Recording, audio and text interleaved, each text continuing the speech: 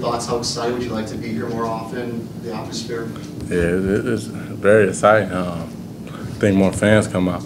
You know, you can really feel it in this gym instead of the other gym because you're so far back in the other gym. But, you know, we just got to keep playing. Obvious, it's great to have your first game at home. And certainly,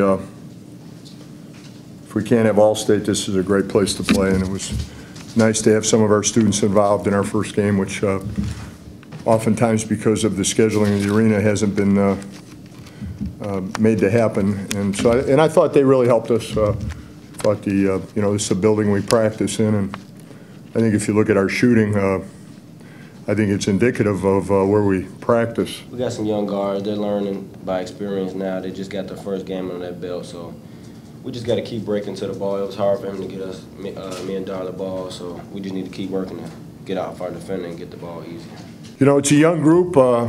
This was a big game for us. I think getting off to a good start certainly gives young players confidence and keeps them focused. And, you know, there's always going to be doubt in their minds because they're finding their way. And certainly now they have to figure out what a road game is like.